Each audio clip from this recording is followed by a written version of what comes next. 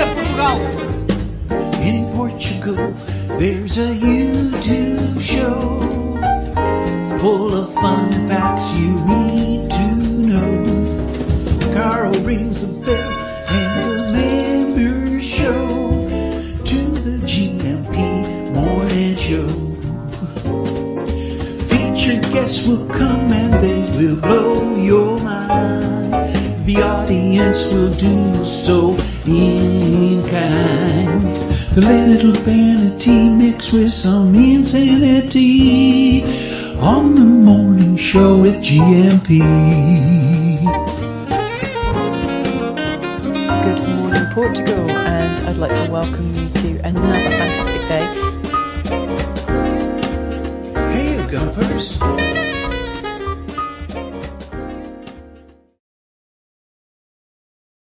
Hola, bon dia, alegria. Munson here with the Good Morning Portugal show, live stream and podcast.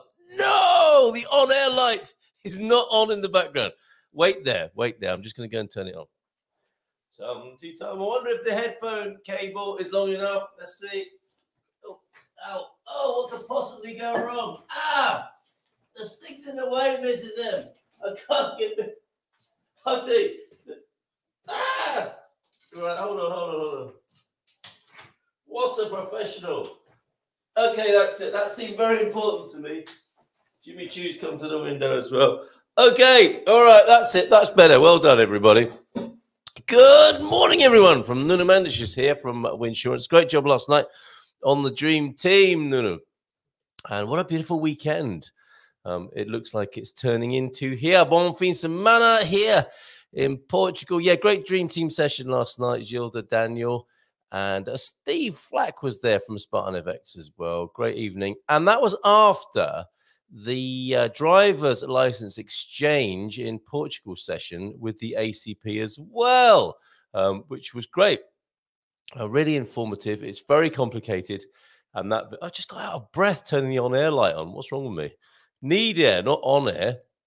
Wow, that'll be on the Expats Portugal YouTube channel from around 6 o'clock on Sunday. The good news being, if you are under 60 and you're American, you don't need to exchange anymore. It's quite complex, and there's some good news. And it does get a bit complicated if you're over 60, which, to be fair, a number of our community are. That our demographic would mean that there is a little bit of extra paperwork to do, and the ACP can help you to do that. Ask and Gilda, but the overwhelming takeaway, as well as it being an overwhelming process in many ways with all the pieces of paper you need, is that you will have to wait for IMT. Nobody can really make that huge organization move any faster than it wants to. So that's what you're still waiting for. But there have been changes. It's complex. There have been changes. ACP can help with that. And you can have a look at the information they shared with us from 7:30 last night on the YouTube channel from 6 o'clock on Sunday. Next Thursday evening, we're talking to a life coach. That'll be fun. Talking to a life coach, a new life coach who's joined the team over at Expats Portugal. And they will be sharing with us their insight on how to move successfully, perhaps gracefully, to Portugal. How are you doing this morning? Lots of comments already. That's fantastic. Ruta Neto is here. Hello, Ruta. How are you? Ruth. Good morning to you. James. A lot of shouting going on there between James and Nunu there. See you in a few hours. Excellent. Gumpers meeting Gumpers. Coach Turner's in. And Deagle also. Let's have a quick weather report from Belfast, shall we? Bon dia, Carl and Gumpers from a wet Belfast. But yesterday went to 16 degrees, was a very warm but very grey. You actually felt like we might get warm weather this summer for a few weeks. 20s to 23 would be beautiful. Peda also in. Hola, bon dia, Portugal from Michael Barton. Happy Friday. Hola, bon dia, everyone. And keep those comments coming in, please, in the chat, if you will, and send pictures and messages to 913-590-303. I'm about to send out the Portuguese Language and Culture Foundation course message for this morning in just a moment. I'll do that. I'll probably do that live on the show. Thank you so much, everybody who had a go yesterday with a simple hola, bon dia, boa tarde, boa noite. And we had some great results, people. We're starting with baby steps. I think sometimes people get a little bit overwhelmed with Portuguese and the Portuguese language. So we're taking baby steps. It's a very simple course. I'm not a Portuguese teacher, but I do encourage people to learn. And we're doing an experiment. And thank you to everyone who's taking part in that. I'll send the next assignment out. I think maybe after we've spoken to Colleen King-Showalter from Portugal, the place, we're going to have a quick chat with Colleen to find out if Portugal is still the place in her estimation. And of course, our big guest today, it's Filomena Friday. Filomena Friday. I need to learn the language to put me at ease. Filomena Friday. It's gonna take time learning Portuguese. Filomena Friday. I get confused nearly every day. Filomena Friday. How do I know which verb is okay?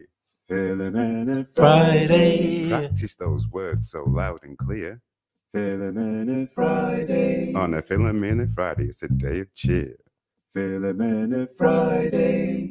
Friday. Trips for Brits at gmail.com. Nice harmonies, Owen. Muito bem. Muito bem. We're hoping to get some of that after 9 o'clock this morning. So stick around and we'll be talking to Filomena. Anything you want to know about the Portuguese language or culture, and we'll be looking at the words isto, isso, esta. And so what are they? What would they be? What type of, grammatically speaking, are they adverbs or are they, what are they? We'll find out. We'll ask Filomena. That'll be the first question I ask her. And the opening meme this morning. Have you got a picture of yourself in around 1973 or 1974? Opening, not really a meme, a photograph of Filomena. Look, that's her before the Carnation Revolution. And we'll show the picture. We'll show the before and after pictures a little bit later on. But loving that picture. And I thought to myself, well, why don't we see if we can find a picture of ourselves from 1973, 74? If you've got a picture of yourself on April the 24th, 1974, that would be perfect. Otherwise, anything in that previous year. What did we look like before the Carnation Revolution here in Portugal? Even if we were miles away in America, in the UK, in Canada, Australia, wherever.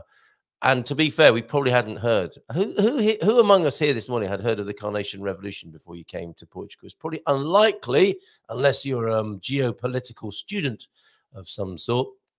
But what a delight to find out about the Carnation Revolution upon arriving here in Portugal. Learning out more about that when Filomena arrives, and of course, answering your questions about the Portuguese language and culture.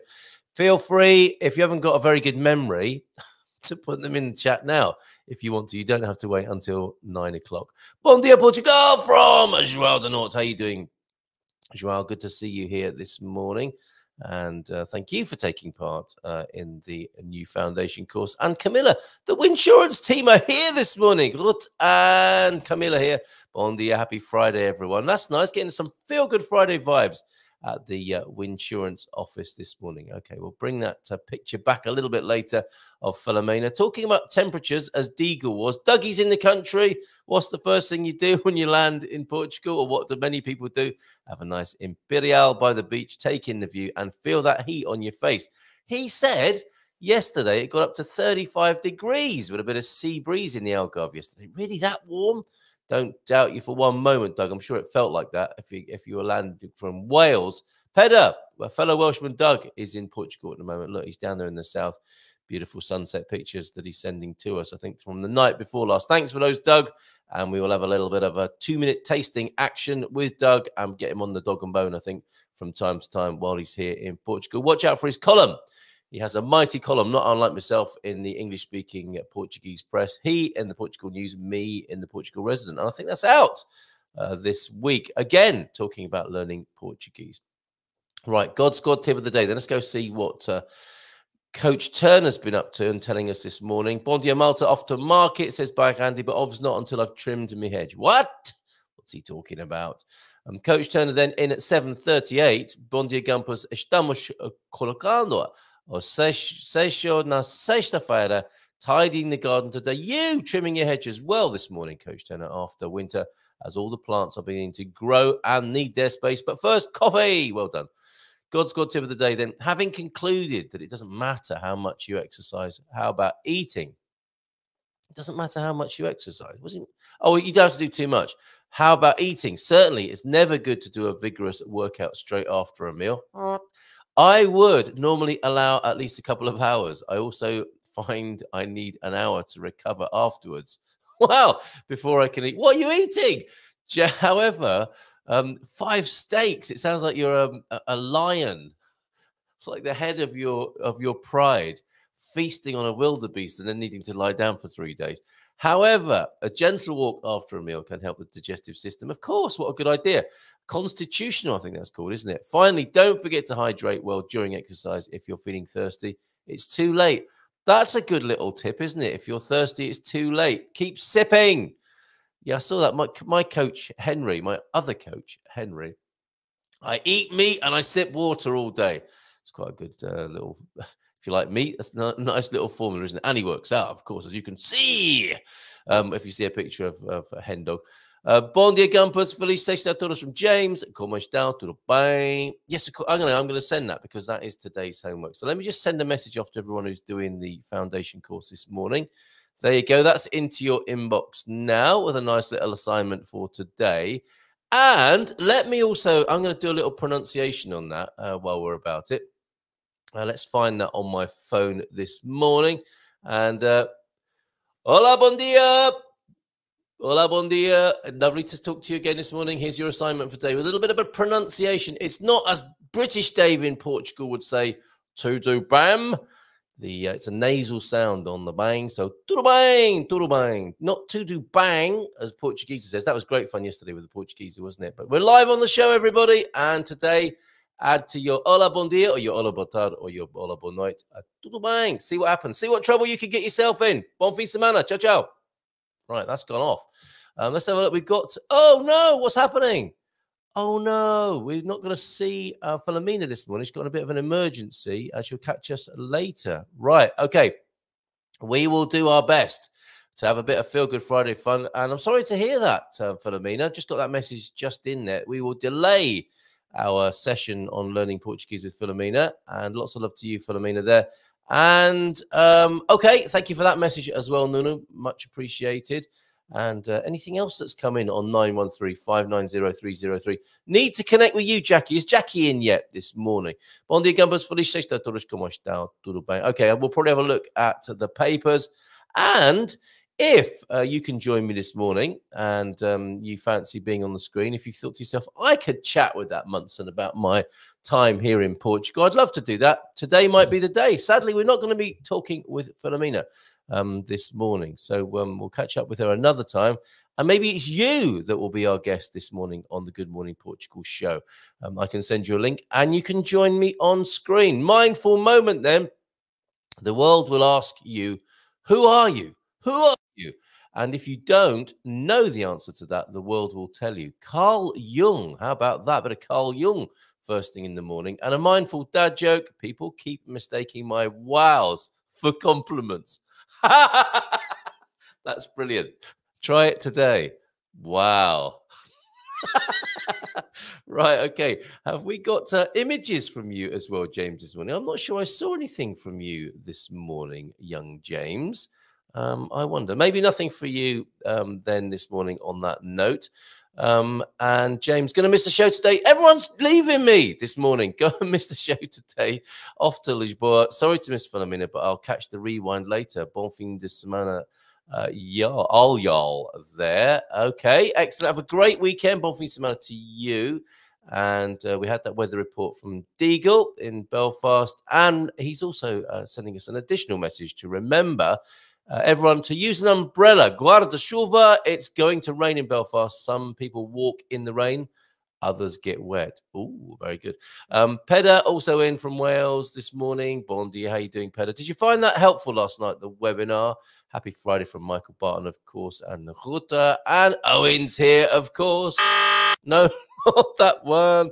Oh, my goodness. I think I'm going to have to get a big jingle board, make it a bit easier for myself. Sorry if that woke you up, that one there. And, of course, the voice of Owen.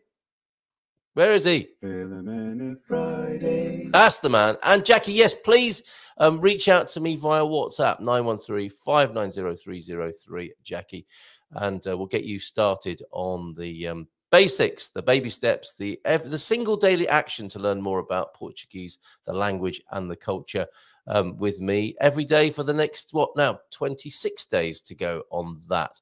Let's give her a nice big round of applause and bring her onto the screen because King Showalter is here. Hey, good morning. Good morning. Yeah, to the way. How are you this morning? I am happy, sitting in a sunshine ray, just getting ready for a great Friday. Did you do this last time? I think you did, Colleen, didn't you? Didn't you bring sunshine with you from Alcobaça when we last spoke? I think so. Maybe it's me. I wish I could say that, except for the last months have been completely raining, so I have nothing to do with it. Do you know what? That's going to be a dim and distant memory soon, isn't it? All that cold and rain that we had. We so easily forget that here, don't we? When we've had the sun on our backs for a couple of days here in Portugal, all will be forgiven. And I can't wait, quite frankly. So what's going on? Do you know what? This is what I'm going to ask you when we meet. Is Portugal still the place? Yes. Absolutely. Oh, yes. Absolutely. No hesitation, no doubt. It is the place for me, and I hope the place for many others. So it is not disappointing. Frustrating at times, but not disappointing. That's a pretty good review. I think Mrs. M says that about me as well. Yes, that is my husband review, I think. Frustrating sometimes, but not disappointing. I think you just okay, all right. Thank you very much for that. So what's new in your world and that incredible team you've got over there in Alcobaça? Yeah, well, we're just straight out busy. We have a lot of people that are relocating right now. It's a great time to come and scout. This is the time of year when you still have space. The summer isn't here, so people can see and feel and get involved without being in the crush of tourism. So it's the time everyone wants to be here in Portugal. So we're keeping it going. And right now we have a absolutely exciting tour that we're doing. We talked about it last week a little bit, and just wanted to let everyone know we're doing another webinar tonight that is getting a bunch of women that live in Portugal together. We are going to chat online, answer questions, and just be available to folks that might be wondering what it's like to live here in Portugal. So yeah, Women to Portugal.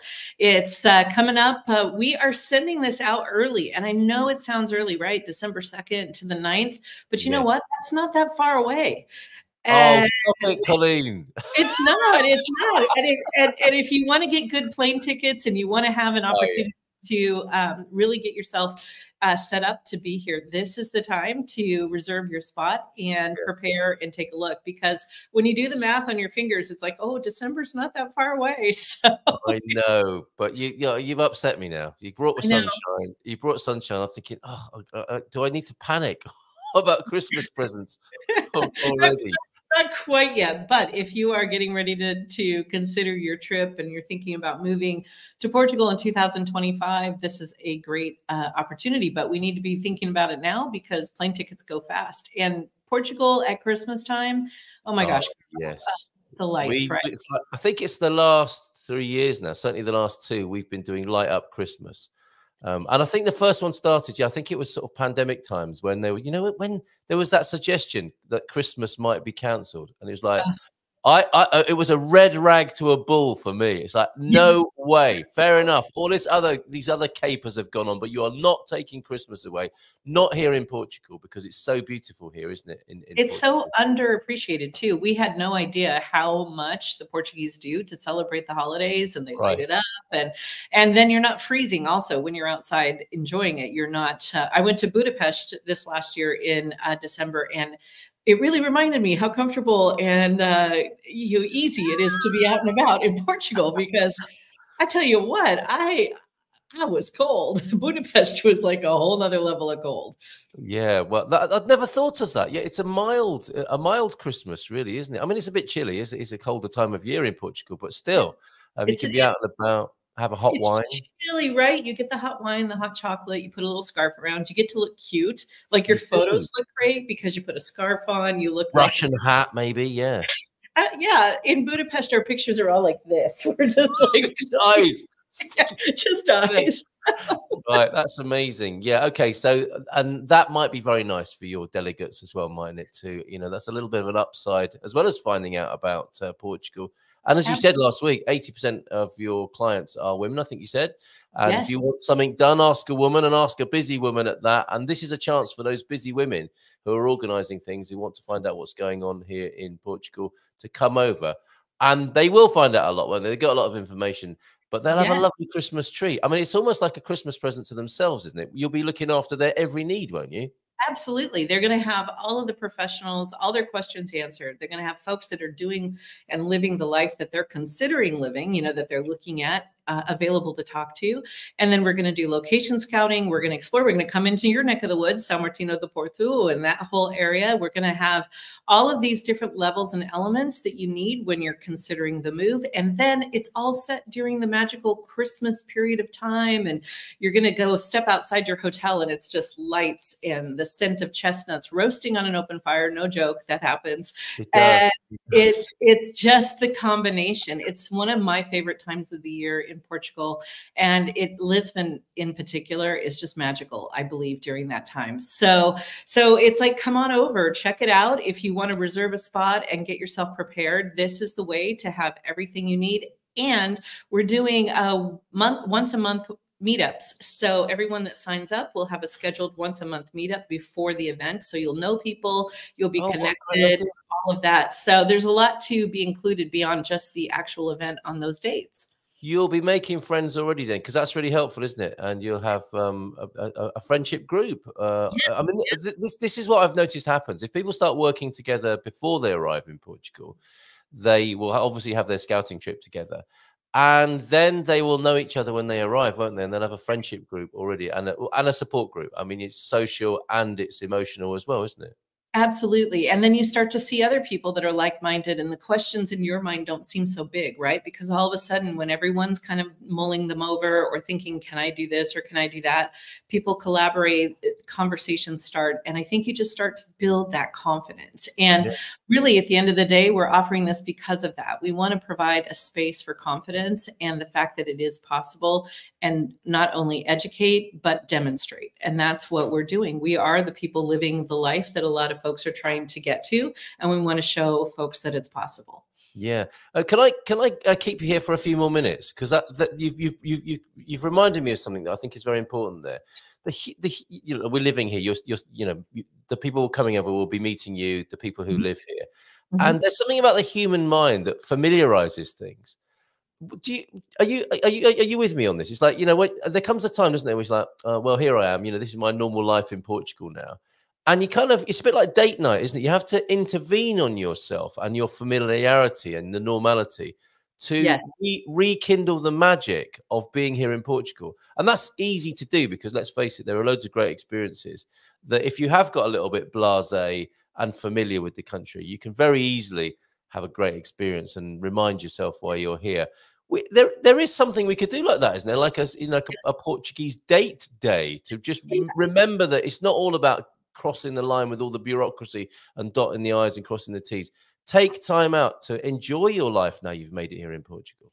I absolutely agree. It's interesting because you don't have to do, it's the same as, like, how if I always equate the process of moving to Portugal to planning for a wedding or a marriage, and it's the same as sustaining a relationship. It's very similar. You don't have to do the massive gesture on Valentine's Day to appreciate Portugal. It can be walk down one street that you don't normally go down. Look at the architecture that is around the corner, that is the rundown ruin that at first you pass by because it doesn't really have anything to give you, right? There's no shop or anything. But if you stop and look at the architecture, why did they build it that way 100, 200 years ago? What was the story behind it? Who were the people that lived there? It starts opening up your mind to the place that you live and the rich depth history here. That's the piece that speaks to you. We live in a beautiful little town, but there are still streets and corners. We've been here for years, and I still go around a corner and I'm like, I've never noticed that before. Or this is really cool. You don't have to make massive trips. You don't have to spend lots of money. You can rekindle that relationship by just taking a moment to notice what's to your left. Maybe to the right. And that's for me what we all should be doing, right? Wherever you live. I agree. I agree. Yeah. And I mean, I guess it's human nature, isn't it? You know, we want to feel safe. And that's part of that whole psychological process, isn't it? It's to make everything normal and routine. And some of the magic can get lost in that process. So what a great idea to be a bit more mindful and scratch the surface again and, yeah, realize the depth and beauty of Portugal and why you came here in the first place. Complacency is one of the biggest things we have to be aware of in any part of our life. If we get complacent and we sit still and we don't do anything, you can do that anywhere. People pick up and they move all the way to Portugal, and then I watch them after a couple of years go right back into the routine they had before. They're not going out as much. They're not getting it. And that complacency, that comfortableness, you have to be comfortable with being uncomfortable and kind of go back out there and reintroduce yourself to why you came and made this giant move in the first place. So it's very good analogy. So yes, the planning part and the you know, the hatching the plan and making the plan happen, that is like the wedding, isn't it? Yes. And then of course, you know, as any good celebrant, priest, vicar, whoever coaches you on the marriage will say, this is the big day, but fingers crossed there'll be a few years after this, and that's when the hard work can begin. And there are things to do, aren't there, to keep the love and the magic alive. And it's the same with moving to Portugal. It is. It's like, don't go to bed angry, right? That's the advice, at least. If you've had, if you've had bureaucracy driving you crazy and you're frustrated, you know, try to take another look, go outside, appreciate the space you're in, the view you have, the people around you. Don't go to bed angry with really any. Such good advice, isn't it? Go to bed with the warm glow of Portuguese wine in your belly. Well, I didn't say wine. I was like, I did. I'm saying that. That's a really great way to kind of smooth out the edges. Go to bed with a taste of custard on your tongue. You know, come on, let's do that. But you're absolutely right. Whatever it is that, you know, rekindles, reconnects you with why you came here in the first place. Really important stuff, that because of this complacency and familiarity that the human mind can do, that we do to ourselves. Excellent stuff. Bobby O'Reilly said this morning, when you live in Portugal, you can always take a trip to Spain. A bit of contrast as well. That helps, doesn't it? And very easy to do so, of course. Yes, he's always flying around the world, but he's suggesting here we might go to Spain or to France for a different experience. And that, I guess, again, you know, it's like absence makes the heart grow fonder. If you get that little trip away, that's another way of refreshing your connection to Portugal. It absolutely is. We do it all the time. And I'll tell you what, back to the wine, the thing that makes you appreciate Portugal is when you sit down and you casually order a bottle and you don't look at the menu in Italy and they bring you the bill and you're like, what? Yes, like, wow. And that's not a compliment. No, exactly. Wow. It brings you back to the love of Portugal quickly when you look at the menus in other countries and things. So great advice, Bobby, that is for sure. Yeah, good to see you, Bobby. Bobby Samana to you. And okay, then. So this evening, another webinar to introduce people to the Women in Portugal program. How do people get involved in that, Colleen? The best thing to do is go to our Facebook page. It's right up there. You can go to Portugal the Place. We're going to live stream there and on our platform, so you can pick it up either way. Come in and out. If you have some questions, we're all going to be there and available. But you know what? We're just going to have a conversation and share as women how we've all navigated moving our families, ourselves, what it's like to be a solo woman in Portugal. You know, we definitely have a lot of folks that are reinventing and recreating their lives. So thought it'd be fun just to put that out there. And don't forget that we have €150 early bird discount that is available on your purchase until April 15th. So want to make sure folks get in on that as well. Excellent. Okay, well, have a great weekend. Bon fin semana to you. I'll make sure that link is there to your website as well. I look forward to speaking to you again. So all the best to the team. Have a great weekend and all the best with this event as well. Cheers, Colleen. Bye for now. Cheers. Bye. There she goes. Right. Okay. There is Women to Portugal. And just one more time here, or maybe I should put that on at the end of the show as well, just to remind you, if you haven't got pen and paper ready now, portugaltheplace.com/women to Portugal. Excellent. Looks like fun. Not something I'll be allowed to go on. Of course, women only on that trip there. Idioms explained. Thank you, João de Norte, for these. Loving that series. Tom's enjoying himself here in Portugal. We spoke to him yesterday, of course, on the show. Things I learned today. Pastéis de nata are good for breakfast. Of course they are. Did you have some coffee with that, though, Tom? You know, like in Italy, The cappuccino, although people around the rest of the world drink cappuccino for, well, after meals, which I think raises an eyebrow in Italy. It's the breakfast coffee, isn't it? The cappuccino. Did you have a mea de leite? Did you have a galão with your pastel de nata? Or you're saying it in the plural there. Very good. So it sounds like you may have had a box full. Did you eat a whole 6-pack maybe there, Tom? Yes, there's something you can say when you return home from Portugal. I got a 6-pack when I was in Portugal, you know. Really? Yes, they were delicious. We've embraced the Portugal staycations over the last year. Yeah, and there's so much to see, isn't there, in the first few years anyway. I went to see the daybreak in Nazaré yesterday. It gave me a new perspective on a familiar place. How wonderful. Great idea, Pam. And keep those coming then. Rekindle. I mean, I know I don't want to sound, you know, for people who haven't even got here yet, it sounds like we're really spoilt, doesn't it? That we're getting complacent. But it is just a feature of the human mind to normalize things, become complacent and familiar. And there are things we can do, like Pam just did there yesterday, to go to a familiar place, but at a new time and see it with new eyes. Fantastic. Yes. What is it? Is it Proust who said that about, you know, there aren't, well, what's important is not the new landscapes, but the new eyes we might have when seeing them, so we can see an old landscape in a new way. Bon dia to you, Sarah Yerman. Thank you for being here. And I see that Antonio F is in as well. It's the moment for Jackie, the humble crafter. Hope you got my messages, Jackie. Let's connect. Finally sat with a cup of Tetleys and a smoke and my GMP start to the day. Just what I need. I love being part of that. Thank you, Jackie. It's quite a privilege and honor to be part of your morning routine. And thank you to everyone else who's here and choosing Good Morning Portugal as a way to start the day. And, of course, today, start the weekend. Your bon fin semana. Now, sadly, we had a message from Filomena. She won't be able to join us this morning. So we'll have a look at the papers. We'll have a bit of fun. It won't get too gloomy and doomy looking at the papers, but we'll see what's going on in Portugal and have a chat about those. And if you want to join me on the screen, please. Okay, yes, I'll do that, Nuno. Thank you for that message.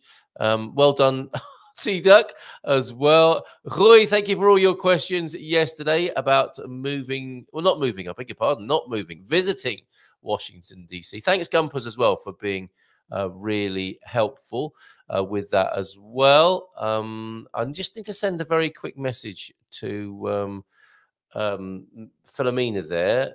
Just bear with me one moment. This is quite important. And thank you very much, Andy, for the picture from 1974. Okay, so there we go. And Michael, thank you for that as well. How can you be upset with sunsets like this? Yes, don't go to bed upset. Don't go to bed angry. The sunsets in Portugal really help. So maybe we'll have a few more of those today as well. And we've got Andy's roundup of things to do in Portugal with a point of interest there. I think we've got Sarah Yeoman's favourite bakery, which is also on the Gumper map too. So thank you, everybody, for your images that are coming in on 913-590-303. Much appreciated, especially that sunset. That's beautiful. I'll show that in a minute. Michael, let's make sure we haven't missed out on any comments before we have a look at actually some of the stills as well from the movie premiere. Our next movie is coming out. Bobby's here. Me and Bobby were in Tamar last year, and we've got the final edit of that premiering tomorrow night at 7 on the YouTube channel as well. So let's just relax for a moment, breathe out. I'm getting very excited this morning. I see that my my assignment, the Portugal language and culture assignment, has gone out. Let's make sure we haven't missed anybody in the chat. Camilla, Ruth, and Nunu from Insurance are joining us this morning as well. That sounds like they're hanging out together in the office. Oh, and realize, says Coach Turner, I meant to say it doesn't matter much what time you exercise, not how much you exercise. Okay, disculpa. No problem. Thank you for clarifying that. Good luck with your hedge trimming and you as well, by Andy. Who's this, I wonder, the Facebook user? What are they sending us? They've got a face mask. They've got... I don't know what a lot of these emojis are. Is there some sort of filthy sexual innuendo? But it's culminating with taking off in an aeroplane or 3 airplanes. Is that your trip expressed as emojis to Portugal? Roy is trying not to crash nor get stabbed in London. be careful out there. And Carl, I've put you on the TV this morning, but you're 15 seconds behind on the telephone. I need my telephone free to keep in touch with the Minister of Home Affairs. Of course, yes, by the time all of this has been squashed into a neatly folded parcel and sent down fiber optic tubes and such, that does cause a bit of delay and various delays on different platforms as well. And we missed that bon dia from Tom Smith, who I think is fair to say is having a fabulous time from Ohio here in Portugal at the moment. Bon dia todos from Antonio F. And yeah, first thing to do on arrival. Oh, hey, here's another conversational thread then. When you arrive here, when you go away and come back again, what is the first thing you do? And for Pam, of course, here, just like Tom Smith this morning, nice coffee and a pastel de nata.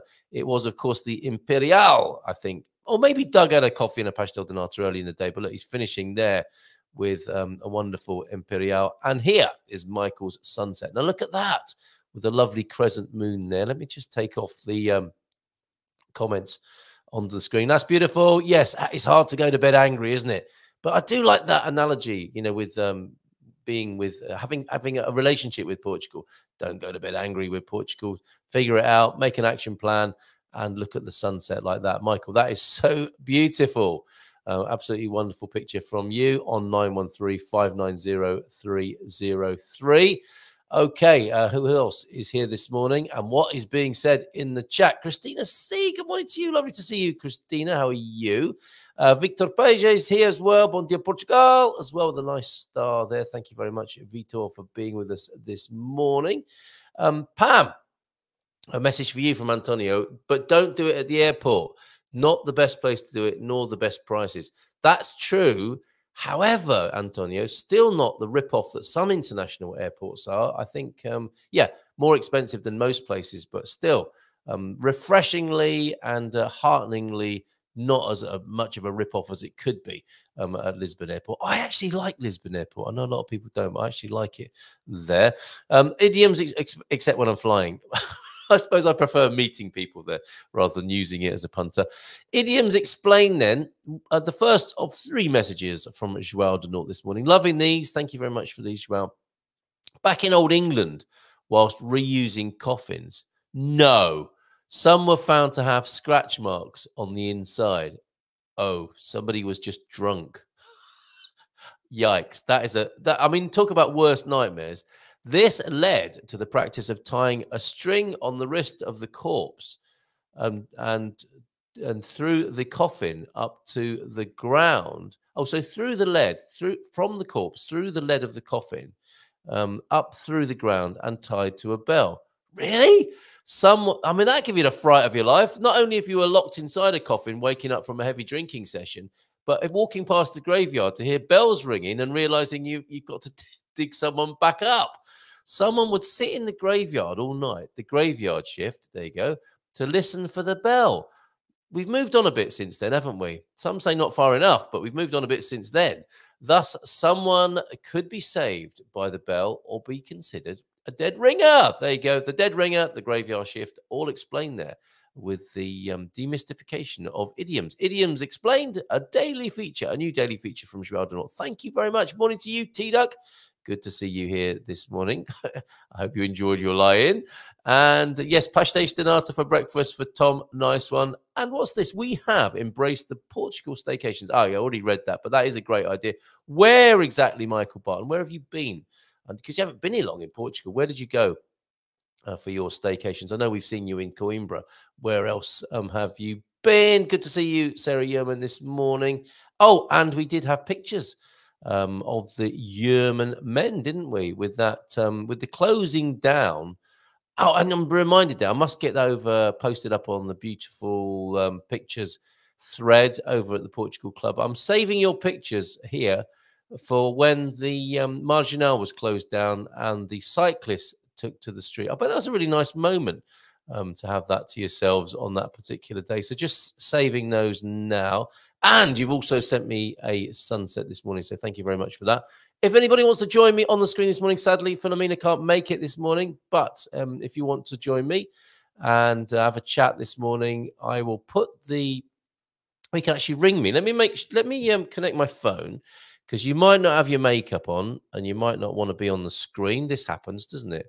You might just prefer to call in like Tom Smith did yesterday. So I'm connecting my phone, and you can call me on the usual number for sending your pictures and videos, 913-590-303. And I'll also put the link on the screen so that you can join me in full Technicolor as well, if you want to do that between now and 10 o'clock for a bit of Feel Good Friday fun this Friday morning, the 12th of April. Just 2 weeks to go. We're going to talk about the Carnation Revolution with Filomena, because it's just less than 2 weeks away, 25th of April, of course. We'll do that on another occasion, I hope. So there's the link.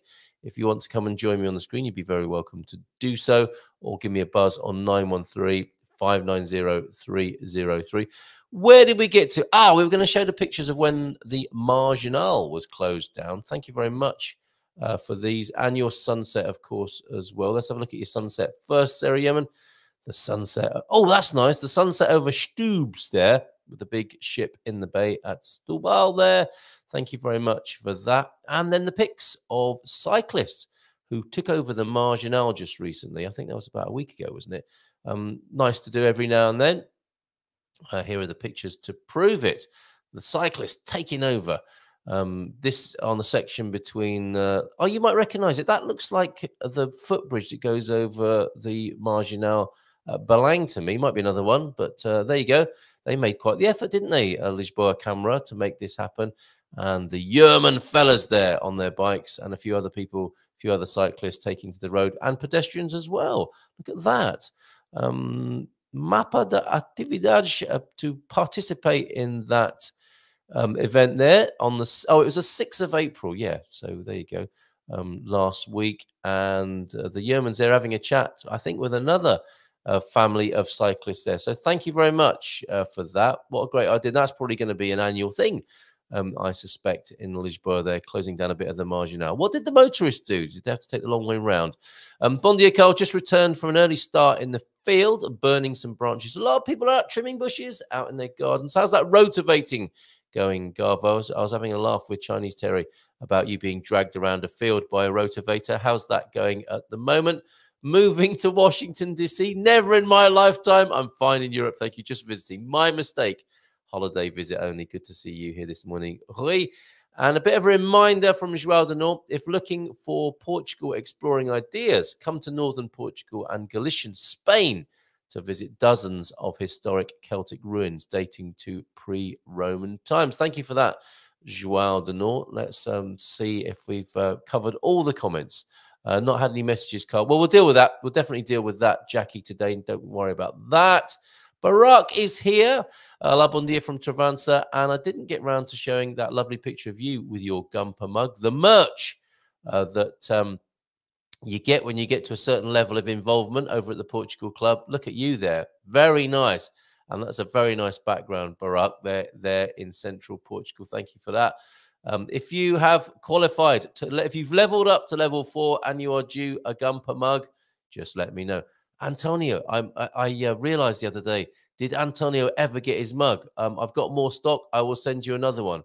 And forgive me for that being so. I mean, it wasn't entirely my fault, was it? I think the Portuguese postal service might have let you down. But let's make sure you've got... Did you ever get the mug, Antonio?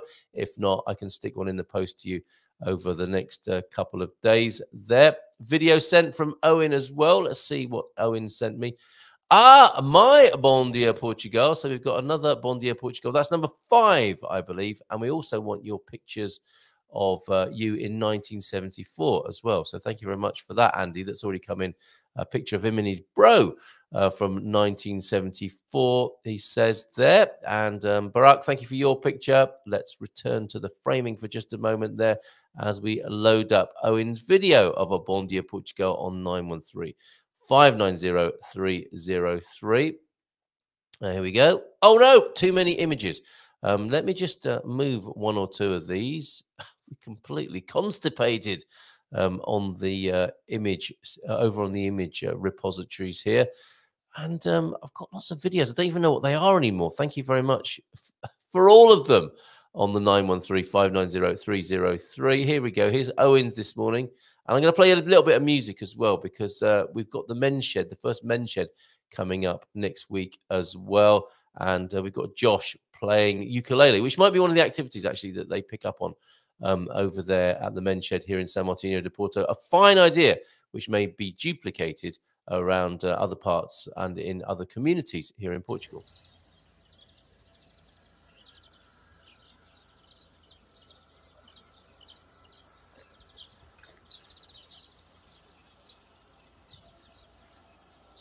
Bom dia, Portugal.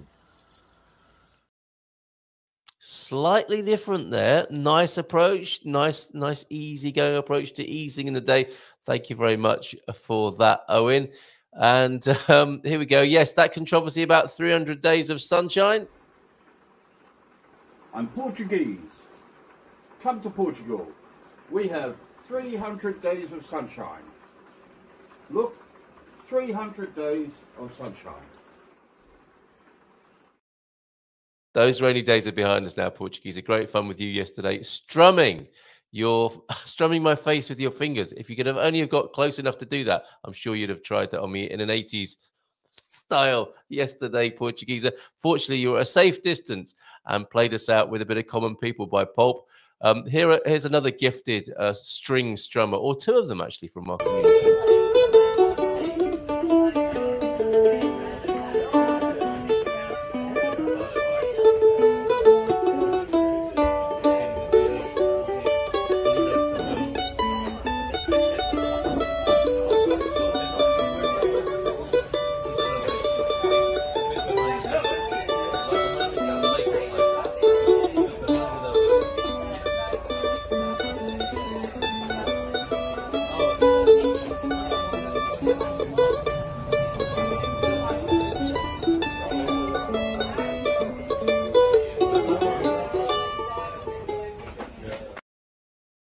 Marvelous. Thank you very much, the Don there, and also Josh. I'm going to see if I can download the poster as well for the men's shed idea. I did stick a short up.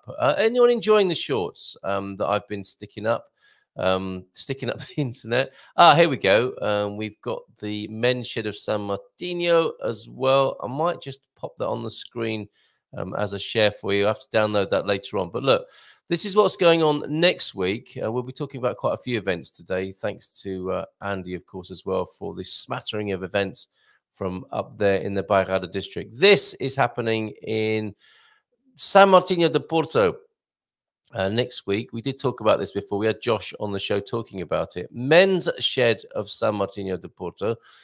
Oficina de Homens, a translation there, because there probably isn't a literal one. It's quite a new idea around the rest of the world. A shed is a community space for everyone to create, converse, and connect. So it's not just for men, although it is called the men's shed and might be especially useful to fellas who want to meet other chaps who've moved to Portugal here. And there we go. It's at the Casa da Cultura, which is an amazing building here, named in honor of José Bento da Silva, up the top of the town here in San Martino de Porto. This will be every other Wednesday from 7 until 10 at the Casa da Cultura. And men's shed SMP at gmail.com if you want more about that. It gets you out of the house to meet new friends and learn a new skill. Is that a dartboard there as well? That sounds like fun. Okay, thank you very much for making that poster, Josh, and everyone's welcome. I'll make sure that goes into the San Martino de Porto grapevine on WhatsApp as well, and we'll see who turns up next Wednesday from 7 at the Casa da Cultura. And if you want to repeat that idea elsewhere in Portugal, I'm sure Josh or I can help you with that, with the details of how to start such a thing. Fairly straightforward. I mean, the idea came up, and within a few days, there it was. Poster made, and we'll be getting ready to meet each other next Wednesday. Bon dia, Garvo from Antonio F. On the matter of 300 days of sunshine. We may have 300 days of sunshine, but we have annual rainfall similar to Wales. Yes, so it's both, isn't it? Not either or, Portuguese. And we had a men's shed group in the village back in the UK where I live. How was it, Garvo? I don't know if you want to join me on the screen to have a chat about that this morning. It'd be nice to talk with you. This is a good question, Carl. Around 1 month from elections, has anything changed for the better? Or politicians still busy smiling, cutting ribbons, drinking coffee. Yes, they'll be doing a bit of that. A bit cynical, Deagle. But then again, you would be. I mean, looking at politics in Northern Ireland there, yeah, of course, that would make anyone politically cynical, I'm sure. You haven't had any politicians there for a while, have you? I would say, and I'm talking to Gilda last night, actually, when I have a quick roundup with the Dream Team and ask them what's going on in their respective industries, their sectors. Gilda on visas, of course, Nuno on insurance, Daniel on the law, and we had Steve from Spartan Effects last night talking about currency. When Gilda was talking about what's going on in the world of visas, she was talking about how there is now discussion, official discussion with the politicians on limiting numbers or qualifying people a little bit more carefully coming into Portugal, but not on the D7 visa. D7 looks like it's going to be untouched. It was more to do with people, and I think it's about a bit of a habit among people to turn up in Portugal and then ask for a work permit. Visas, of course, you're meant to ask for in your country of origin, rather than just rocking up to the country, any country in the world, and just asking for a visa or a permit to work. That has been happening in Portugal, and it sounds like they might be tightening up on that a little bit, but not too much on the D2, D7, D8 visa end of things, from what Gilda was saying last night. So, yeah, they're getting busy. They're talking. I guess they're working out their political affiliations so that they can get law through the parliament and seeing who can work or not work with Chega with their 50 seats, is it?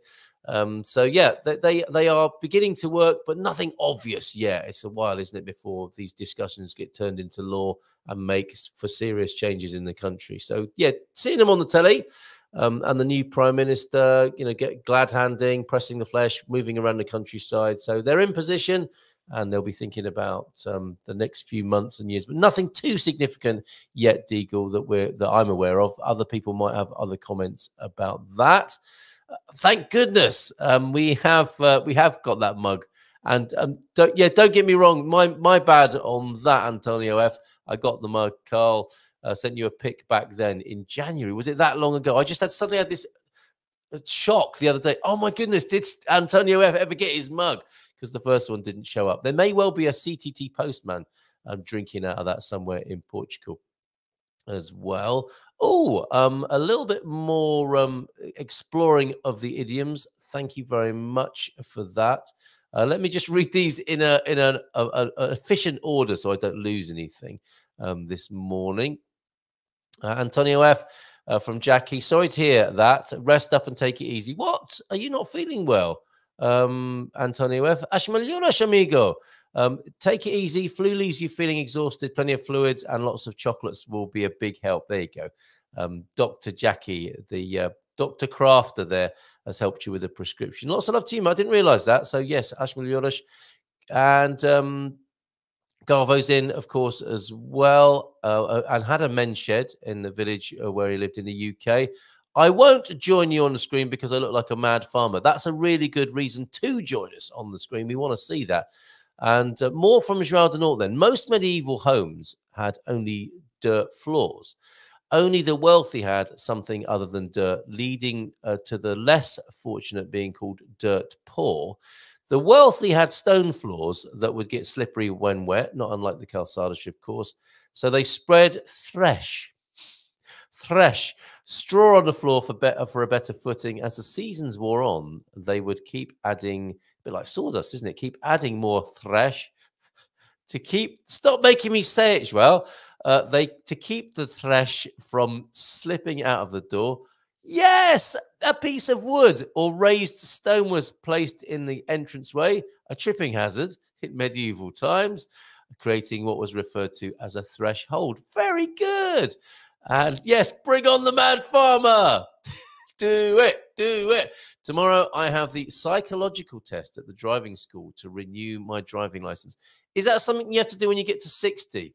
Good luck with that. Don't turn up looking like a mad farmer for that one, Garvo. The psychological test. Now, we talked about this last night. The medical test and the psychological test here in Portugal are not intrusive or invasive.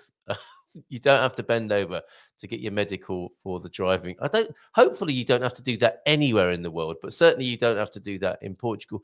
My recollection of getting my medical for the driving license exchange when I did that a few years ago, was basically turning up and being able to find the doctor's house and have a conversation with them was enough to prove that you were alive and capable medically. So good luck with that. I don't know exactly what's involved in the psychological test, but it's not like you're not going to have loads of those stickers and probes attached to your freshly shaved head to test your psychological output, Garvo. Which, no offense, might come as a relief. Psychological test for a driving license. If that was implemented in the UK, no one would get a driving license. I think that's a fair comment. I think maybe you are being tested for how fast you might be able to drive in the Portuguese psychological test. That is only a joke, everybody. But then again, okay, let's have a look at the Portugal news then. We have events to share with you from the Bairrada district, thanks to Andy, who sent in the lovely picture of him and his brother. Any others from 1974, please? Let's just have a quick look at that before we have a look at the Portugal news of Andy and the brother, although I can't find it now. So much has come in. Thank you, everybody, on 913-590-303. Come back to that picture of you and your brother and see what else has been sent in. On 913-590-303. Thank you very much for that. Oh, yeah, there you go. There's 1974. Me and my brother. I'm the long-haired lover from not Liverpool, but Bournemouth there. That is a lovely picture. And the reason we're doing that is because ahead of talking about the Carnation Revolution, which sadly Filomena isn't able to do this morning. She had a bit of an emergency at home. She sent in a picture of herself in 1974 before the Carnation Revolution. I love that picture. And for some reason, I was going to suggest recreating that myself. I don't think I'll be able to get a paisley dress in my size like that. And I imagine Filomena doesn't have that bag to lend me anymore either. And look at that. Look at those shoes and the lovely white socks and the handbag there. Fantastic, Filomena. And we'll hold that picture of you after the Carnation Revolution for when you join us on the screen. So let's make sure we do that. Zhao Jackson is here. How are you, Zhao? Hola, bon dia, Filomena. Unfortunately, not able to join us except for that photograph that you're seeing on the screen right now. And here's the picture of Andy. Anyone else got a picture of themselves in 1974? Look at that. This is that you in Bournemouth or Portsmouth or somewhere like that? There is a ship in the background there. That's Andy and his brother there. Whilst here in Portugal, the Carnation Revolution was soon to happen. I bet you didn't think or know anything about that in those days. Carefree on the beach there. Possibly walking on water. Skills right there. Thank you for that. Any more pictures of yourself in 1974 if you can find one? 913-590-303. That could be hilarious, seeing pictures of Gumpers from 1974. Okay, I'm going to bring onto the screen now the Portugal news. Let's have a look at those headlines. And let's have a look at some of the more feel-good stuff. I know our eye is always drawn, or mine is anyway, towards the more gloom and doom negative stuff. Oh, Garvo's telling us, every 5 years I have to renew because of my bus and truck categories. You look at a screen, hear noises and see colours and press buttons. Okay, you look at a screen, hear noises, see colours and press buttons. That's what I do every morning here, like this. Filomena Friday. Yes, I can do that. So does that mean I've passed the last psychological test? I wonder. Okay, Portugal news then. Let's see what they're saying. We'll have a look at the Portugal resident, the Resi as well this morning. But let's start with the Portugal news. Oh, break dancers are coming to Portugal. If you like that sort of thing, you'll be glad to see this. Let's find out a bit more about this. Red Bull seem to have extended their tentacles. Yes, I said tentacles into, although breakdancing extending of the tentacle. Best breakers competing in Porto, Red Bull, BC, One Cypher, Portugal. What is that? What did I just say? Red Bull, BC, One Cypher, Portugal is ready to put to the test the best of breaking's international talent. That fella there looks like he's about to break himself. The top breakers in the nation will participate in the Red Bull BC One Cypher Portugal 24. What? A national final at Hard Club venue in Porto. The emblematic venue will accommodate on Saturday, the 13th of April, the Breakers, who will attempt to win the national title and earn a spot in the Red Bull BC1 World Final in Rio de Janeiro, where there will be 8 B girls and 16 B boys fighting in the Portuguese round of the most significant international breaking tournament. Did a little bit of that myself back in the day, bit of cardboard from behind the skip, spin on your head and hurt yourself between lessons at college. Loved the music. I loved the music in those days, of the early electro and hip-hop music. The event will be opening its doors at 5 p.m. and the competition itself is scheduled to start at 6:30. That's an early start here in Portugal. The national final, which is free to the public to enjoy, will be evaluated by the trio B-Boys Found Kid and Ronnie and the B-Girl Valentine. The national winners will then be representing Portugal in the Red Bull BC1 World Final on the 7th of December 2024 in Rio. How about that? You really want to see video, don't you? Have we got some video? Look at the incredible image, though. That's the Hard Club there. And that does look like an amazing venue, the Hard Club at Porto there. But no video for us and no pithy, sarcastic comments on that particular article on the Portugal News. Let's see what else they're talking about over there. Probably not psychological, more like mental acuity then. João Denot responding to Garvo's comment there about his test that he's doing for his bus and truck categories, which means he can still drive us around in a coach, I suspect, if it comes to it. The Carnation Revolution was actually the military wanting better conditions in their bases and against the overseas wars. Yeah, I was watching an amazing Gloria, the amazing film. Thoroughly recommend that. I'll be saying more about that in the coming days and weeks. The film, is it Manuel de Oliveira who made that movie? It's really good. I've been watching it in sections because I watch it so late at night. I've been watching sort of 20 or 30 minutes at a time, but really good insight into the colonial wars and the appetite or not for it as the run-up in history happened towards the Carnation Revolution. It was not to overthrow the government. So it started with a different intention and then ended up overthrowing the government. People were ready for that. The public, fearful of the military, took the Carnation as their weapon of peace, standing with the military after learning they were not against the general public, but wanted better conditions. Very good. Thank you very much. Something they need to implement in the USA to qualify for running for president. Yeah, come on. It's true, isn't it? I mean, I saw Joe yesterday with some foreign visitors. It's embarrassing. Come on, whatever your political persuasions. I mean, Joe Biden is just, I mean, what is going on there? But yes, the mental acuity test for presidents too. I would agree in this particular instance. I mean, Rishi Sunak, I'm no fan of him. He's got a different thing going on. He's sharp. You've got to give him that, especially his little suits. But there needs to be all sorts of testing for people.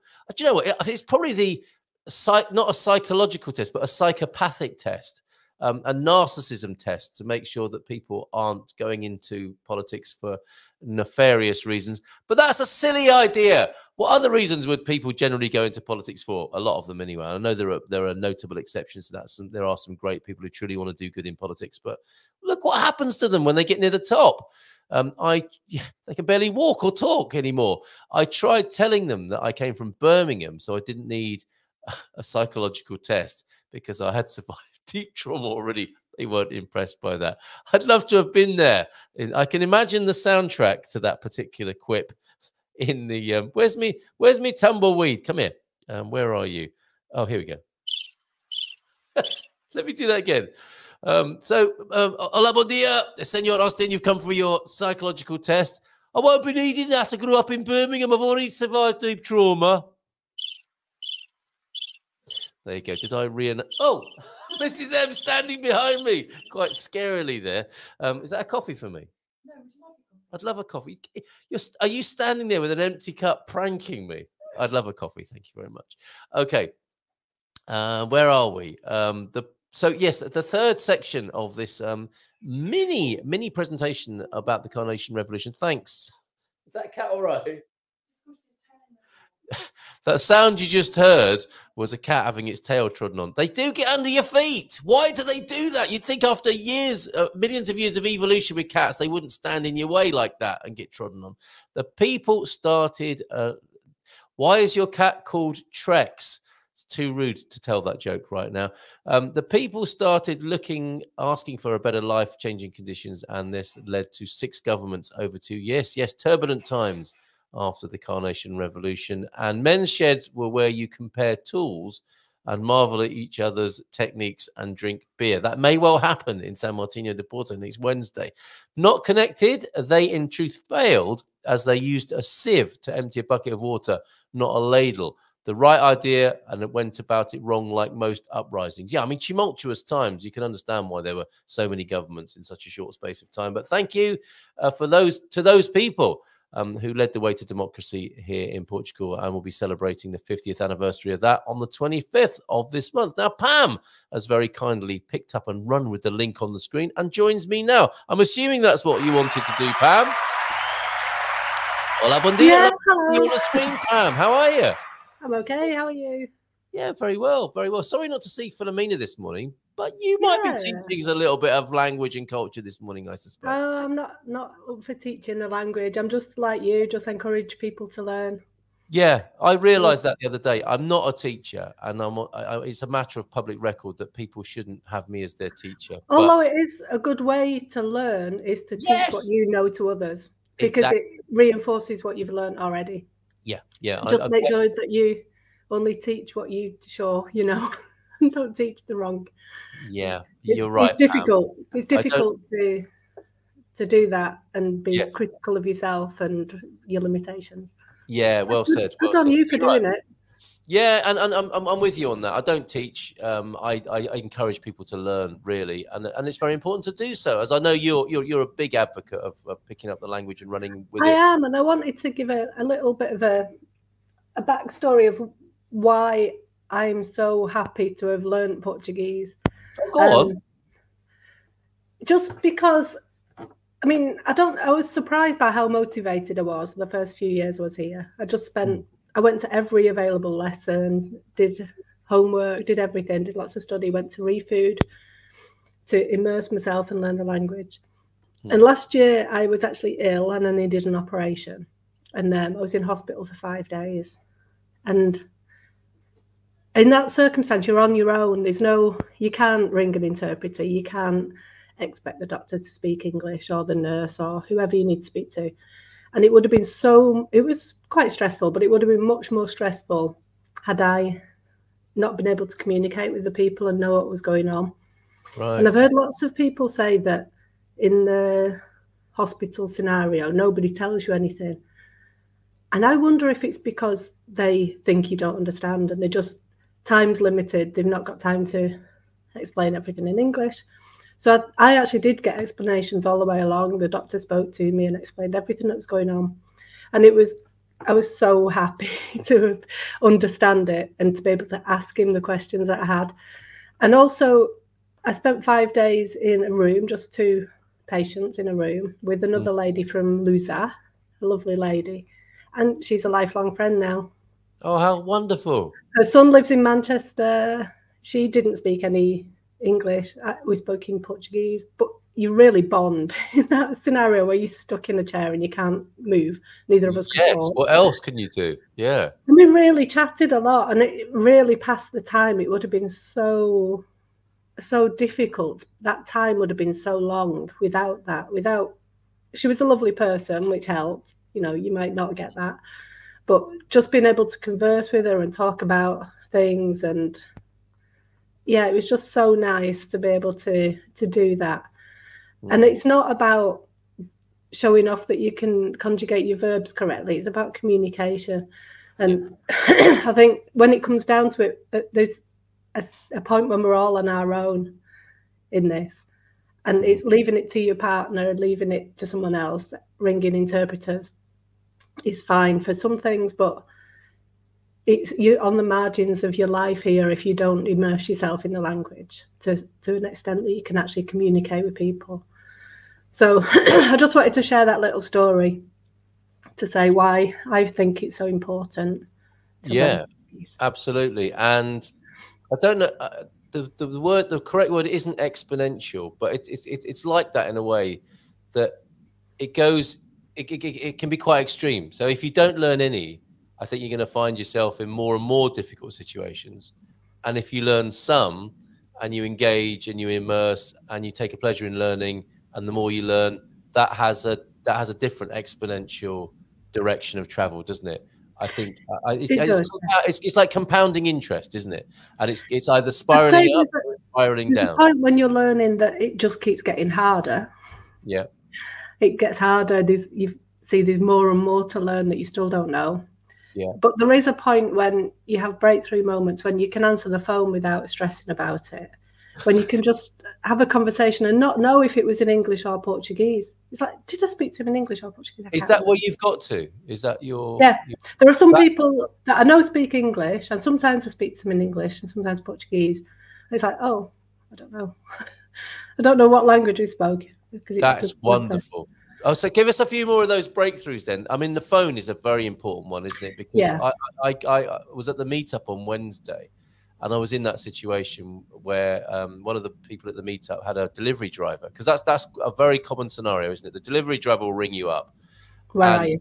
Very difficult to grasp what they're saying, because they'll be they're in a hurry. They're assuming you're going to speak Portuguese. They speak Portuguese at full pelt, full speed. Like, where are you? I've got your parcel. And Jean just said, "You speak Portuguese. You speak to him." I was like, "Ah!" And I panicked. Honestly, yeah, I get phones thrust at me fairly regularly. Yeah, and I tried my best, and I was saying, can you leave it by the door? And it wasn't happening. So I did my best, and I was quite proud of myself from that point of view, but a little bit disappointed as well because that we didn't get a conclusive result. And then what happened was she said Café Palmeira, and then it was like, oh, okay. And the guy drove to the cafe to bring the parcel to the cafe. What they usually ask after is a really specific explanation of where your house is. So as soon as they've got somewhere they know, they're onto it. But yeah, they want to get rid of the parcel, don't they? So this person, it was lovely that it's like, almost like a round of applause and cheering of this driver arriving. But the telephone thing is very important, and I can see how that'd be a massive milestone for people, because you're losing a lot of the context for communication, aren't you? When it's on the phone, it's just the voice, and it's just you and the person talking. It was like the pandemic when we all had masks on. And you can't mime. You can't when you start miming on the phone. I mean, it makes you look more Portuguese to be gesticulating while you're on the phone, but the other person actually cannot see that. That's a great milestone. Not knowing whether you're speaking Portuguese or English is another great milestone. What other situations have you found yourself in, apart from hospital, of course, which you described so beautifully, where you thought, okay, all that hard work has paid off? I like it when Portuguese people ask me for directions, when they stop you in the street and say, do you know where this is? And it's somewhere that I know and I can direct them to it. Brilliant. Because they pull up in the car and they're going to ask directions, look at me, think, oh no, she's a foreigner. Yeah, I'm going to have to ask.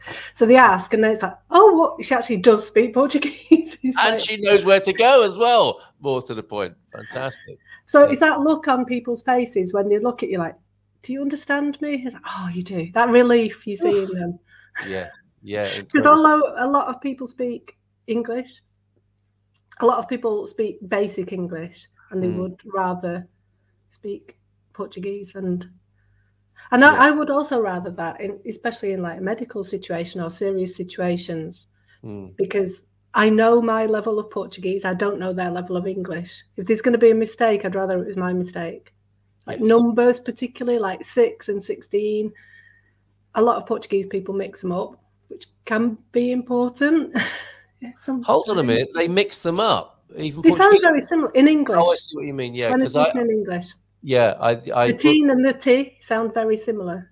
Yeah, and I went to double check. I booked the kids some haircuts the other day, and the lady said tres.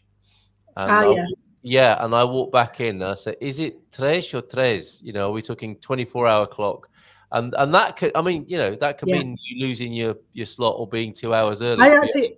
A while ago, I made that mistake at ReFood because the beneficiaries there are given a number that is their number. And we know B3 is a single person, so just make up food for one. B13 is a family of 5, so make up a big pack of food for a family of 5. Yeah. And early on, I misunderstood and gave the single man the family of 5's bag of food. That was good for them, but not. It was good for him. He ate well that day. The family not so well. We had to scrabble around when I realised and give them some more. Yep. Okay, we've got a question for you. We've got the OLP in, Linda. Good to see you. And Squire of the Shire is also in this morning. Thanks for joining me on the screen, Pam. How long have you been in Portugal? 9 years. 9 years ago. And you nearly ended up in Tomar, am I right? Or somewhere else in Portugal? Well, we had a house near Tomar for 10 years before we moved here in a little village called Almogadel. It was really nice for holidays, but when we moved, it was too quiet. We're townies, we're not country people. Right. So we did think of moving to Tomar, but we also looked at some places. We decided to look nearer the coast, found Alcobaça, found this apartment where we are now, and loved it. Moved here. Never regretted it. Yeah, and you we really do still love Tomar though. We go there a couple of times a year. Yes. I'm going for the they've got some living statues for the 25th of April celebrations. I'm going to go to that. Oh, so Lena might be there. Lena Selway. Lena's in it, yeah. She's great, isn't she? And so you might recognise some of these views then. Maybe not that one, especially there. Our premiere of our Tomar film happens. Garvo's in that, of course, and Terry's also in that. Let's see if you recognise any of these other shots. You'll know this street, I think. Mm-hmm. Yeah, that's not a sight you see every day, but it's not that rare in Tomar. No, that's true. That's true. Yeah, but they're not usually Brummies, are they? Dressed like that. No. Okay, there they are with Veronica and Sarah of Spartan FX. There, there's me and Bobby drinking outside. A lawyer's, as it turned out. She came back into her shop while we were drinking beer outside there, and she's part of the film as well. So that's coming out 7 o'clock tomorrow evening in beautiful Tomar, which it sounds like you still love and popping back to there. Yeah, we do. 9 years, Pam. How long is it? I mean, so it is 9 years that it's taken you to get to this level of Portuguese proficiency as well, then? I'd say it took 4 years to be comfortable. Right, okay. Speaking. I haven't really done any study since the pandemic. I was doing a course at that time that got cut short. I do my chat club. I don't do any studying, really. I just speak to people. So any further study you do now would be finessing, and it would be like a Portuguese person taking a further grammar, presumably. Or I do feel like I need to brush up on the thing that I still struggle with is masculine and feminine. Right. Okay. There are some words that I can never remember if they're masculine or feminine. So I need to. There's actually a really good video that I've not got around to watching, but it's really good. It's The Sounds of Portuguese. Adelina has done a really good video on this that I'm going to watch. But that would be something a Portuguese person might struggle with as well, right? Because this point gets made from time to time by teachers that not even Portuguese people have cracked their language to the highest level. There are still mistakes made, and I don't speak English perfectly. So. Yeah, exactly. Yeah. I mean, a few of us do, right? So that is an unreasonable expectation. But I think the point you're making is we can certainly do a lot more than we are currently doing, many of us. Yeah, I feel like I've got a little bit lazy. Like I can speak, I can communicate, I can make myself understood, I can understand everybody. Yes. But I do make mistakes all the time. Yeah. I'd like to iron out those mistakes, but I keep making the same mistakes. So I need to do something to iron those out now. And Portuguese people, as I understand it, as I've experienced, are very accommodating of those mistakes as well, right? They'll teach you, they'll support you, they won't mock you for that. Some will mock you, only if they know you well. The gang at Refood sometimes mock me. Anyway, right? I've had everybody laughing at me in Refood meetings before now. I bet, yeah. I guess that's just, that's permissible. I had a good one the other day. I got to my theatre class early. I normally try and get there late. And I wanted to say I've arrived early. I arrived early. I'm early. So I said, "Estou cedo." And Mary looked at me. She said, "What?" I had no clue what I was saying. I said, "Cedo." But I know this is the right word, cedo. And Cipriano explained to me that you're not late. You're not early and you're not late. You would say, "Cheguei cedo." I arrived early. You would never use the word "I am." Right. I am early doesn't exist. It's not. It's just the wrong way of saying it. And I didn't know. I knew you didn't say "I'm late" because that means you're dead. I'm the late. Great. Yeah, okay. That will give people a shock. But I didn't know it. Yeah. No, you could say if you're a ghost, I suppose. Yeah. But, yeah. I didn't know it was the same for early. Yes. It is. So that I still learn stuff, and I think learning it in the situation where somebody's staring at you blankly, going, "What are you talking about?" It kind of. But therein lies the cultural linguistic connection, because the two can never be separated, can they? You learn about the language, then you learn about the people and the way they think. There is no. Is that? Am I right then in thinking there is no way of being late in Portuguese, and that's why we have the time. You can use the same. You can use cheguei, Right. atrasada. Yes. Okay, but you arrive late. You don't judge yourself as being late. No. That's a cultural insight right there, isn't it? Everyone's late, aren't they? Yeah, exactly. That's why I was early, because I was actually on time and no one else was there. I normally set off at the time that I'm meant to be there, but I'd actually set off early to get there on time. Yes. How old-fashioned and anti-cultural of you to be doing so. What's the name of the video? Adelina, did you say? Yeah. The Sounds of Portuguese is her YouTube channel. Of Portuguese. Okay. She's really good. That's she's from the Algarve, but she's got a really nice Irish accent when she speaks English. Really? So she's Algarvian, really nice. And she. Oh yes, there are a lot of Irish people in the Algarve, aren't there? So maybe she's got an Irish husband. Yeah, I think she grew up there or something. I can't remember the full story. Yes, okay, but yes, that's worth listening to. English in an Irish accent. She's got a really nice. She's been on our chat club a few times. She's really nice. Brilliant. Okay, excellent. Now you said something I wanted to pick up on about. It gets harder. There are these crises. You know, it actually gets worse before it gets better. You make some progress, then you hit a wall. People should expect that. How have you dealt with that? You just get through it. It's just putting the hours in, I think. Yeah. Just learn the grammar, but try and use it as well. Yeah. Once you start learning, you initially start learning the present tense, and then you start learning the past tenses. There are two of them, and then you start learning the imperfeito, the perfeito and the imperfeito, the perfect and imperfect past, and the imperative, and then there's the passive voice, and then you hear about the subjunctive, and then you're wondering about the future tense. Are you ever going to study that? No one ever wants to teach you that. Why are they not teaching you that? Is it scary? But what is the answer to that? The answer to that is that you use the verb ir and the infinitive. Going to. Generally, I'm going to. Okay. This. Yeah. And actually, the future tense, when you do learn it, it is used sometimes. It's not that difficult. It's just another thing to learn. So it's just like the conjugations of the past tense. It's just getting them in your memory. You can actually sit down and cram them. I cram them for the exam, for the SIPL exam. Okay. So and what I'm aware of and what my current thinking on this is that of course all of those things are important, but people do have their enthusiasm and will killed by going too much into the technicalities and not doing enough of the connecting. And that's why we're doing this 28-day thing. It's to get people taking baby steps every day to connect. Because again, that's like a compound interest thing. If you're here for weeks, months, years, and you haven't been connecting, your confidence will drop. And even people who, I think someone said this on the course someone said this on the webinar last night. They've done a really intensive 2-day-a-week course in Portuguese. They said it's all gone in, but it never comes out.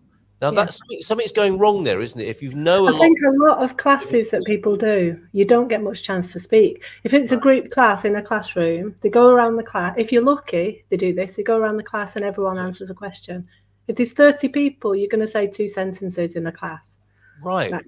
And then it will be cerebral, intellectual and technical.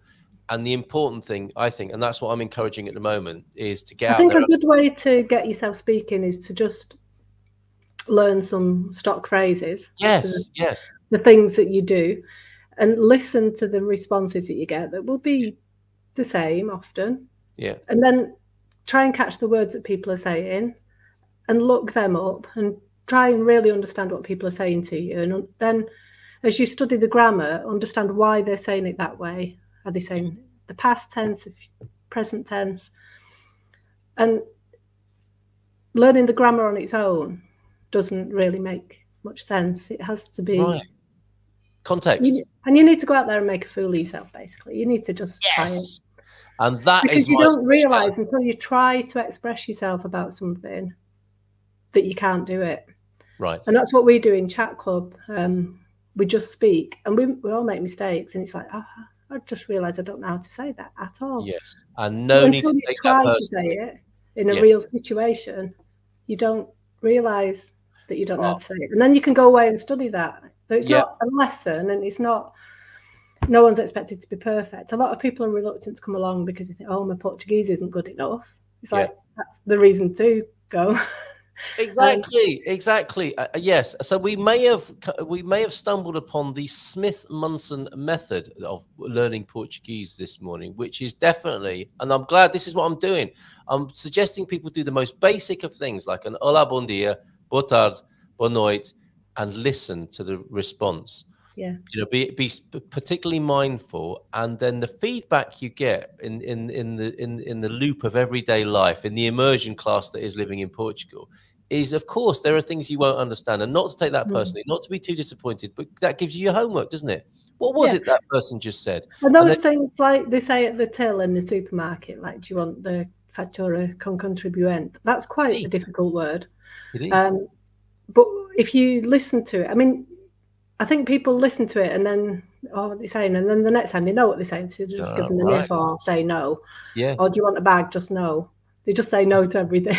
Yes. Yeah. But if you actually listen to how they're saying it, the words they're using to say that, it can be a good learning experience, because, you know, they might say it slightly differently, or they might say, have you got the loyalty card for whatever supermarket or whatever? It is those three things, Pam, isn't it? It's the loyalty card, the NIF, and a bag. And that is. I was in Pingo Doce once, and they had this offer on that if you spent €50, I think you could get €10 worth of meat for free. So I'm like, okay, I'm vegetarian. It's not really worth it. But at the till, she was looking at me saying, do you understand Portuguese? Because it's quite a complicated thing to explain. Yeah. So she was just not going to bother if I didn't. So somebody could have not got a tenner's worth of meat, who could have done, because very interesting. Well, there are those of us. I was talking to Heather earlier on this week from Boots on the Ground, who say yes to everything rather than no to everything. So we're going to end up with bags. We're going to end up with having to give our NIF. So yeah, that's the problem, isn't it? Is like just resorting to a habitual no or yes means that you might not extract the juice of the conversation. And that's why I'm you're never going to move on if you don't engage with what the actual things that people are saying. Superb. Well, Pam, thanks so much for joining us this morning. We weren't able to speak to Filomena, but that was really helpful. Thank you so much. You've always been a beacon to me and an inspiration with how you've applied yourself to learning the language. Not only learning it, but applying it in that voluntary situation at ReFood as well. Yeah, and I'd say that I'm not a person that finds it particularly easy to learn languages. I put in about 500 hours of study to get to the stage I was at in Portuguese. Okay. Well, okay. And that's a lot. You know, it's like doing one course, you're not going to get it. One year of A1, A2 in the school isn't going to get you there. You need to do like 3 or 4 times that. And open your mouth in public and engage. That is, I mean, that's it. Whatever it takes, I think it's important to. That's where you learn the most, from real people. Yeah, absolutely. And listen to people. Like I'm lucky. I live in quite a busy place. I can sit on the balcony and listen to people's conversations. Well, I've seen you and those Arvos doing that in Portugal. It's very traditional, Pam. Yeah. But it's really good because there's a clinic, or there was a clinic downstairs from me, and there's a hairdressers. So it's a place where people bump into each other where they've not seen each other for a while. So it's all oh, how are you doing? What have you been up to? Kind of chat. Yeah, which is really useful for catching how people actually say these things. Okay, so can people rent your balcony and come and sit there and learn Portuguese? No. Okay, they can sit at the laundrette downstairs. Okay, yeah, go to the laundrette, go to shops, go to cafes. It's another good reason to go to the cafe. Well, just listen in the cafe, and Go in and listen. Absolutely. Absolutely. Cheers, Pam. All the best to Tony. Have a great Good weekend. luck with your Portuguese course. We'll see how it goes. We're enjoying it so far. We're only a day in, but we'll see how it goes. All right. All the best. Ciao, Okay, ciao. take care. See ya. Bye for now. There she goes, Pam. Joining us. That was fantastic. Thank you so much, Pam, for that. In the last few minutes then, or last minute, let's have a look at these wonderful events that have been sent our way by Randy. More culture here, more language, of course. The big news is the Aveiro Craft Beer Festival from the 3rd to the 5th of May. And that's at the Mercado Manuel Firmino Mercado Center there, which is right in the middle of Aveiro, basically very close to the train station. That's a great reason to go to Aveiro, if you like beer, that is. Also from Filomena, this Grand Premio Bujos in Miranda de Corvo. So a walking event there in MDC, where, of course, Filomena is based, and a Festival de Sopos on the 13th of April. That's tomorrow. Where would Portugal be without its soup festivals? There you go. You can get your belly absolutely full of soup and more. First, there are 7 soaps opening up at 8 o'clock in the evening there. And that'll be, is that in Maias? I don't know. That's maybe a village near to Miranda de Corvo. Let's have a look at some of Andy's offerings. These are all over on the Gumper Map, and find the Gumper Map at goodmorningportugal.com. Carnation Revolution concert there. So things are starting to heat up with attention and celebration of the Carnation Revolution. There you go. Great poster as well. The Voice of Liberty. That's Mamarosa, lovely little village in the Bairrada district. There's Pernil, no Espeto Spit Roast there in Arinhos, Ventosa do Bairro. All of these, the Bairrada region. If you want to put your events up, you can do that. It's user-created content over there on the Gumper Map. A nice little bit of technology from Google. An evening of food and fado in Pedralva. Noite de Fados there. Repeat after me. Come on, let's do this. A day out in Ponte de Vagos in Bairrada there. That's a biker event off-road for you there if you like that sort of thing. Free sports conference in Agada. Trail running is the key to success, and that'll be the topic there. If you're a trail runner, you might like to make a trip to the Bairrada for that in the lovely town of Agada. The Tapada Nacional de Mafra, beautiful nature reserve, lots of old growth. That's a highlight. A bit further south there. Sarah might have put that up on the map for us. And the Celtic ruins of, where is this then? This is up north. Who did this one? Celtic ruins of Citania in Santa Lucia, the amazing remains of a Celtic settlement dating back to the Iron Age, over 3,000 years ago. I reckon João de Nort's been up there. He may have added that for us. Overlooking the viewpoint, the overlook viewpoint of Mirador de San Antonio near Vigo. I think these are John's. Zé Povinho by Bordalo, a Belgian triple beer. That's a little video. These are nice highlights. Thank you very much, Andy, for sharing these with us. That takes us towards Caldas de Rainha, that one. The Passadizos de Paiva, the trailhead at Aranha, one of the best walks in Portugal, says Andy, along the side of the river Paiva. Amazing boardwalk there for you at Paiva. And a couple more then before we go into the weekend. Farol de Aveiro, the highest Portuguese lighthouse at 62 meters and 66 meters above sea level. Do the math. And the geographical center of Portugal. All of these things on our Gumper Map, the highest lighthouse and the geographical center there. In where is that? Vila de Rei, of course. Yes. I think we've got a video of that, haven't we, from way back? Snack Bar Rui. If you fancy a few beers and some traditional Portuguese grub with some proper geezers, get yourself down here, says Andy. The food's spot on. The beers go down great. So you could be advertising your local favorite cafe. Spill your beer and they charge you double, says Andy there. Musée José Luciano Castro. Fantastic hidden gem of a museum. We've been a few times and I've enjoyed that in Anadia in Bairrada. Great place to visit. As I say, every time I talk about the Bairrada, but I have very fond memories of being there. Pau Dos, this is Sarah's favorite bread bakery. And if not for Sarah, he wouldn't have this Gumper Map. They make other stuff too, but the bread is just outstanding in Setúbal there. And finally, Party in Santa Joana Aveiro. That's happening on this weekend, tomorrow and the 14th. Very good. Thank you very much in Santa Joana there in the Aveiro district. Great work, Andy. Thank you very much for those. Let's have a look at a last few comments then. Make sure we haven't ignored everybody. Probably comments coming in about the language and the conversation just had with Pam there. I went to the local steel fabricator to ask if I could have an item made, showed him my plans and talked about what I needed. All in Portuguese. Nice one, Gary. Felt rather pleased with myself. It's those moments that are marvelous. And so well done, mate. And for you, definitely you deserve some of this, my friend. Muito bem. Yeah, great job, Gary. Says OLP. We'll see if my wishes were understood or if I'm going to end up with something like a 6-foot bottle opener.